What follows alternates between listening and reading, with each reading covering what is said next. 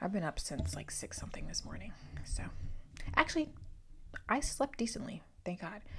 I'm dog sitting for the week, and so of course the dog had to. She's been really quiet. I'm surprised she hasn't tried to come in here and snuggle.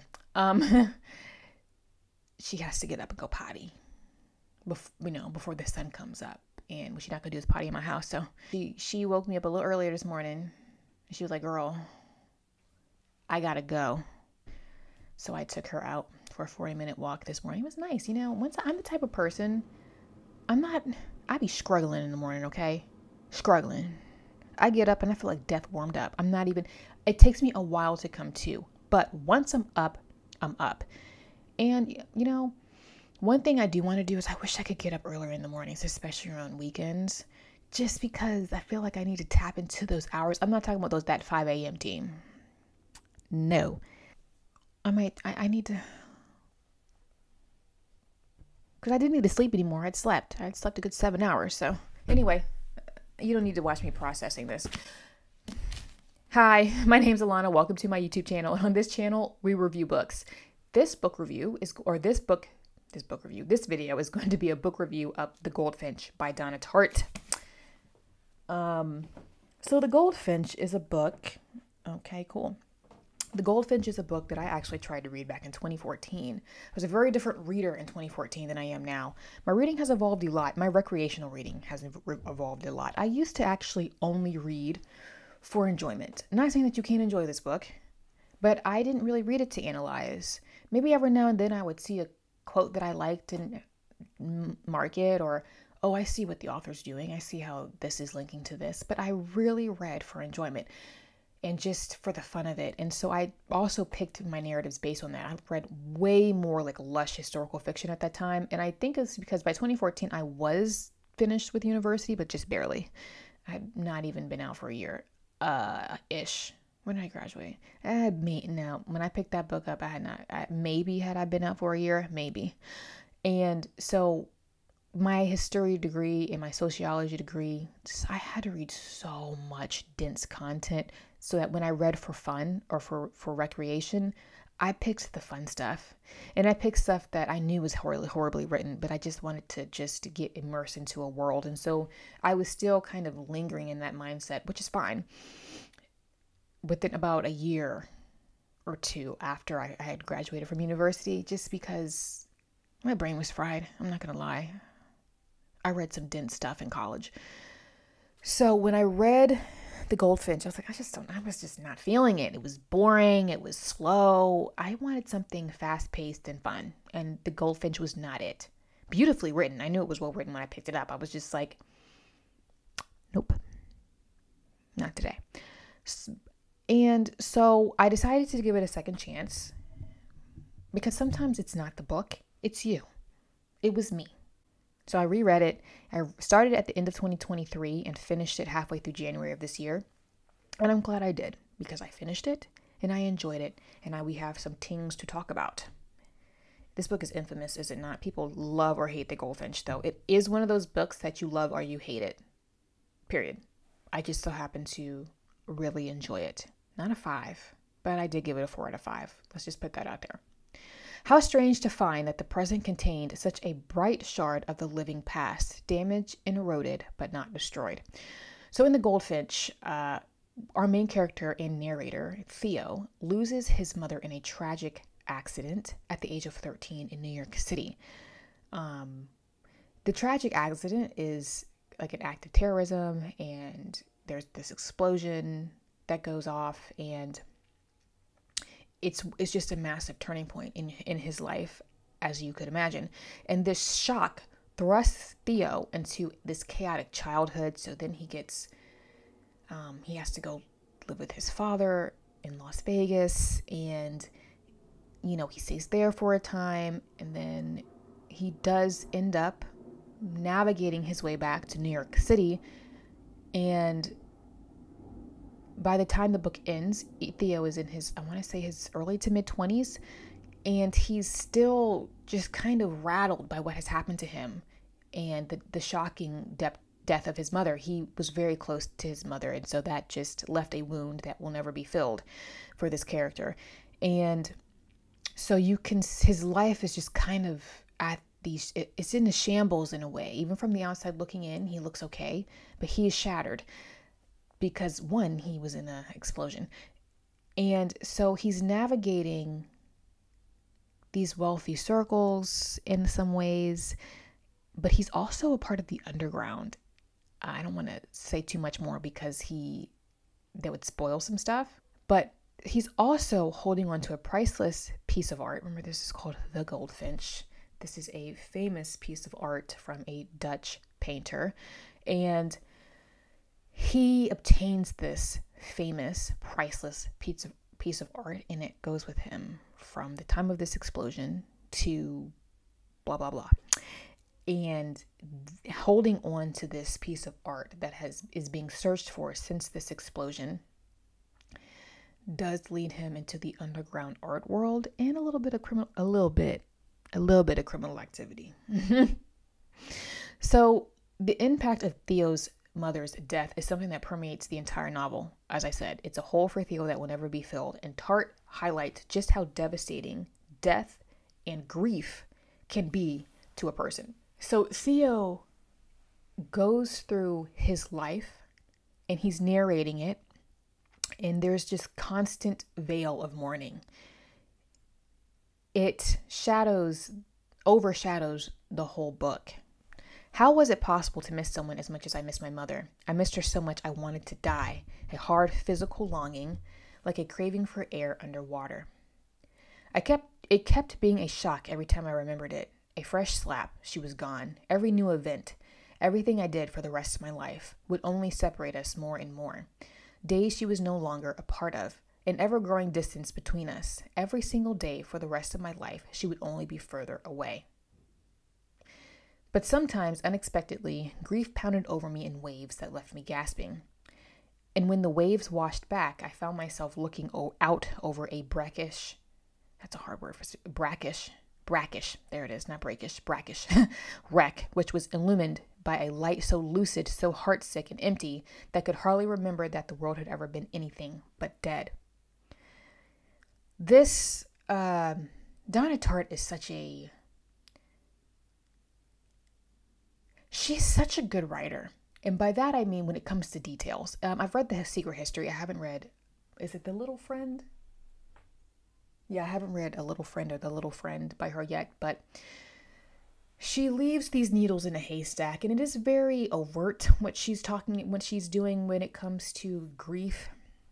It is one of the main, if not the main themes of the book, but she leaves these little breadcrumbs that are quite subtle that show how Theo will never get out of mourning.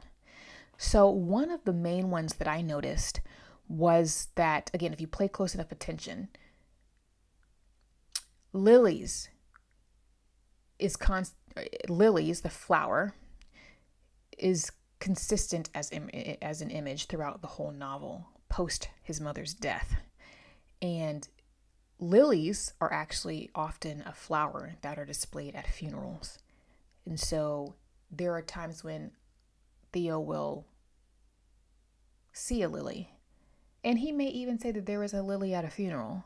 He'll smell lilies in some cases, but it's throughout the whole novel, and sometimes you can miss it. Or something will be mentioned like lily of the valley. Yea, though I walk through the valley of the shadow of death, right? So, which is in a psalm. So there's just so much subtlety. It's blatant, but subtle at the same time, depending on the sentence, right? So that's just something I wanted to point out, that lilies falls under this theme of grief and death. So losing a parent, as you can imagine, is beyond difficult, especially when you lose a parent in a tragic accident that's completely unexpected at a young age. And because Theo is also involved in this accident, he has to process the sudden loss of his mother and being involved in a violent attack himself and making it out alive. PTSD is also a theme that is constant in this novel. The worst thing about the explosion was how I carried it in my body. Did she have nightmares too? Crowd fears, sweats, and panics. Did she ever have the sense of observing herself from afar, as I often did, as if the explosion had knocked my body and my soul into two separate entities that remained about 6 feet apart from one another? The she that he's referring to here is a young girl that was also involved in this accident, and she made it out alive, and she lost a close loved one in that incident as well. And so Theo is a character that also has substance abuse issues, alcohol, and drugs. And all of it is stemming from grief and PTSD. And there is an arc with this, though, if you stick with the character at the end of this 700 plus page book. There is an arc here. And even this she that he's referring to, I forgot the girl's name off the top of my head. She seems in a lot of ways like she has it all together from the outside in. She's successful when it comes to academics and what have you, but like attracts like, and Theo is able to see in her that she has some issues. She's not as strong as she seems. She has her moments. And so,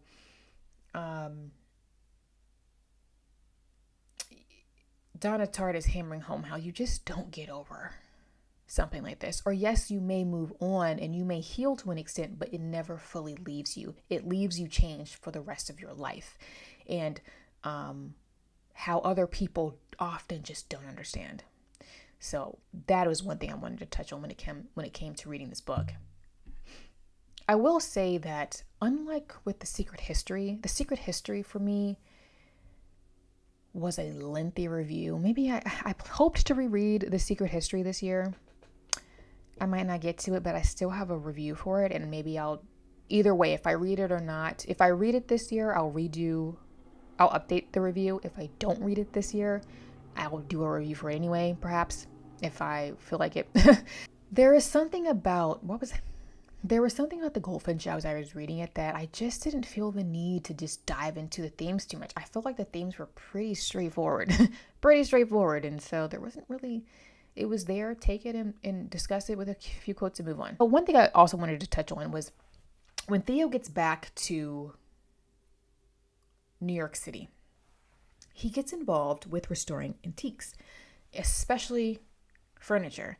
And this is very symbolic for Theo because he's stuck in a lot of ways. He's stuck in the past. It's this demarcation. The incident, previous to the incident with his mother, and then post-incident where his mother is gone. And so Theo is drawn to the old. He's drawn to nostalgia because in the past are the things that were good that was in his life. Shaking. And the setup. And so it's symbolic and blatant that he has latched on to restoring antiques. Because it's this preservation of the old, to retain the old, to retain memories, contrasted with new or contemporary items that just don't seem to hold up. So for example, for Theo, he still lives in this haze, the glow of when his mother was alive, which is understandable, but the present just never fully does it. The present will never be as good for him as the past because his mother is not there to experience it with him. And Theo in this book will sometimes complain about how new designs, new furniture, contemporary furniture is just not up to par. It's not as well made anymore. You know, we live in a society that likes to get rid of the old and replace it for the new, the modern, where for what, right? And sometimes, you know, we live in a society that's willing to tear down old buildings and old structures that are beautifully made for things that are sleek and modern and actually not architecturally interesting. They're just carbon copies of each other. Yeah, you'd think that it'd be protected, wouldn't you? Nice old place. Yesterday I had to jackhammer up the marble stairs in the lobby. Remember those stairs? Real shame. Wish we could have got him out whole. You don't see that quality marble so much like you used to. The nice old marble like that. I just pulled that one quote because it was pretty evident that one quote will be done to get that point across. So this is referencing, that quote in particular is referencing the old apartment building that Dale used to live in with his mother. So when he gets back to New York, he sees that it's being remodeled and he's like, to these sleek, contemporary, cookie cutter apartments. Yeah, they're beautiful luxury apartments, but they all look the same. All of the old details are gone and the history is gone, right? There's history in certain features in a home or in a building. You can look at certain features like crown molding and marble and the patterns of on the tile and say, oh, this was probably a circa mid 1920s or 1850s, right? But now everything looks the same. This shows how we live in a society that is so willing to tear up the old, but for what? At what expense? So I would say that after the theme of grief and death, fate is probably the theme that would come in second. So the idea of fate runs throughout the Goldfinch from like page 3. And Tartt is asking these larger questions. If there are things that occur,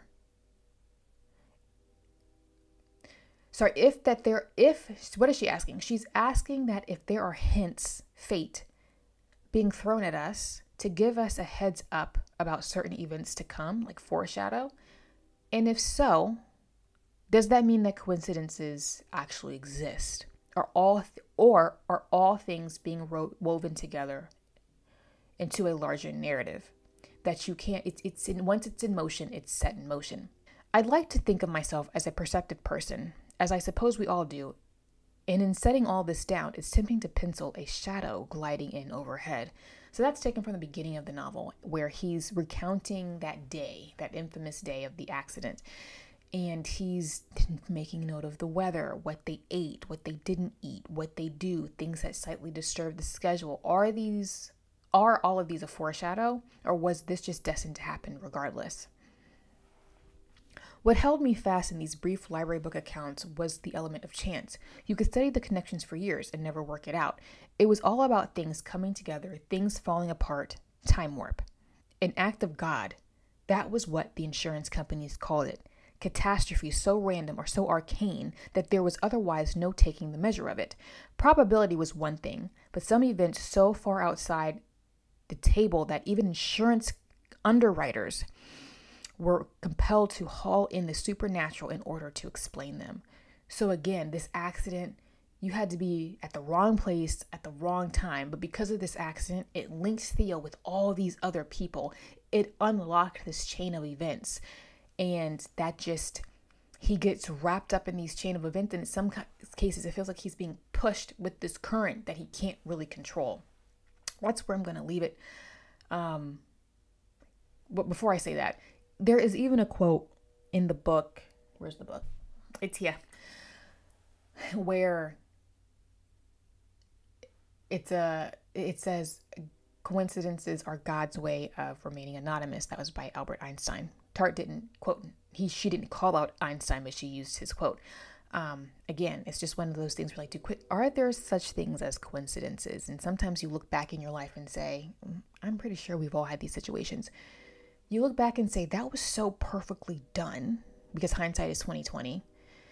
You don't know where things are going until you're able to look back and see how it turned out and say, that was so perfectly done. There's no way in my humanity, I could have linked this together, right? There's just no way. It was too perfect, right? And by perfect, I don't always mean good. In some cases, yes, good, but just things just lined up and you're like, how did this happen at the right place at the right time? And so there are times when, yes, you ask, who did that, right? Let's wrap up. Like I said, I tried to read this book in 2014 and couldn't get on with it. Just the wrong book for me at that time. I think one reason why this year, or late last year into this year, why I was able to get through the whole book was because I read it at the right time. It is a slow moving book for the most of it. You know, you start the book in New York, there's the incident, it happens pretty quickly, and then the end is this massive, it's very cinematic in a way, the end of it, but there's a lot of stuff in the middle that's just Theo's life from, then he goes to Las Vegas. A lot of people fall out of the book by the Las Vegas sections because the Las Vegas sections aren't the spiciest. And by spicy, I just mean they're just not that exciting in a lot of ways. But it can be a little tedious to get through the Las Vegas parts. But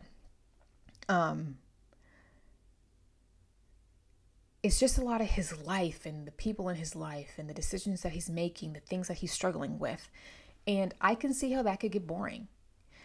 And I think because I read it in December, when it was cold and cozy, I actually read the bulk of it on the 2 weeks that I was off between Christmas and New Year's at the end of the year, where, you know, I didn't have to go to work because I was on leave, and I had purposely emptied out my calendar so I didn't have too much going on, just to relax. And it was cold outside, so I could just kind of snuggle up and read the book and just be quiet and relax. And that is kind of the mood for this book, I think. Donna Tartt is an excellent writer. She's very smart. You can tell that. Her writing is lush at times. She's overly descriptive in times, but it works. You know what I mean? And you can tell that she's a fan of Dickens, especially in this book. You can tell that perhaps she was inspired by some Dickensian coming of age type stories. Like, I think that reading this with, oh my gosh, what is that book? It's one of those Charles Dickens that is often, it was Dickens actually also his personal favorite. Oh my gosh. David Copperfield. Can't believe I blanked on that. I was thinking Hard Times, that I've never read Hard Times. David Copperfield. Just the struggle. That poor kid, he struggles quite a bit, like a true Dickens character. Theo struggles quite a bit. You can tell she was inspired by Dickens, and Tartt has stated that she is a fan of Dickens. There's just a moodiness that you get. And the scenes, my favorite setting in the book is actually when he's in the antique shop. It just feels like Dickens wrote it. It's dark, and it's wood and wax and candles, and it's old, and it smells like old furniture. And it's owned by this older gentleman who's a little quirky. It's a good time. I love that setting. This is also a very New York City novel. And so if you're a fan of the New York City novel, I think you'll enjoy this. You got to get past the Las Vegas sections, though. It's just such a stark contrast between the Vegas sections and the New York sections, as it should be, because those two climates and those two environments are complete opposites. There are also, in true Tartt fashion, if you've read The Secret History, you know, there are so many references to books, music, and art, especially art and books here, because we have this piece of art that is still in the crux of the plot. And you can also tell in this novel that Tartt is also playing homage to a lot of the Russian greats when it comes to a lot of the Russian novelists. There is a character in this book. He's not Russian, he's Ukrainian, but he can speak Russian. And he's read the Russians. And Theo is drawn to a lot of these Russian authors because of this good friend of his named Boris. And I will say that at the end of the novel, the last few pages were overwritten. I think the ending of this novel is overwritten and tedious. It reminded me of how repetitive the epilogue, and overwritten, I think, the epilogue of War and Peace is. Tolstoy spends this whole epilogue that should have been like 10 pages. He makes it this whole section of him rehashing his philosophy that he's already hashed out in this 1,000-page novel. And you're like, my boy T, stop. We get it. You've hit the hammer. You've hit the nail with the hammer like 20 times, and we get it. And Tartt kind of does that a bit. And did she do this on purpose? Maybe. But it was just too much. I'm like, we get it. And it just felt overwritten. And you could tell like it was this philosophizing that you can get in a Dostoevsky, that you get in a Tolstoy. It was just too much. And maybe throw in a few pages of it, a few paragraphs, not even a few pages, a few paragraphs, wrap up the novel and get it going. She just went on and on to the point where it felt contrived to me and almost came across as cheesy. And so it was annoying. It was a bit heavy-handed. And so by the end, the last few pages, I was like, oh my gosh, stop talking. But it didn't keep me from rating the book as a 4 out of 5. I still enjoyed it. And I'm glad I gave it another chance. I can't say I never would reread it. I might reread it. Who knows? I'll keep it on my shelves for sure. I still have Little Friend chilling.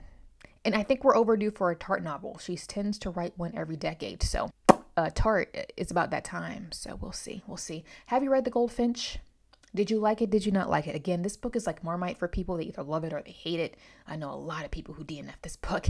So please feel free to let me know in the comments down below. Also feel free to like, subscribe, and follow me on Instagram where we get up to more book shenanigans. I like to post, actually all of my book content goes there first. My book reviews go there first. And I post goofy things in the Instagram stories because I can. I will see you in the next one. Bye.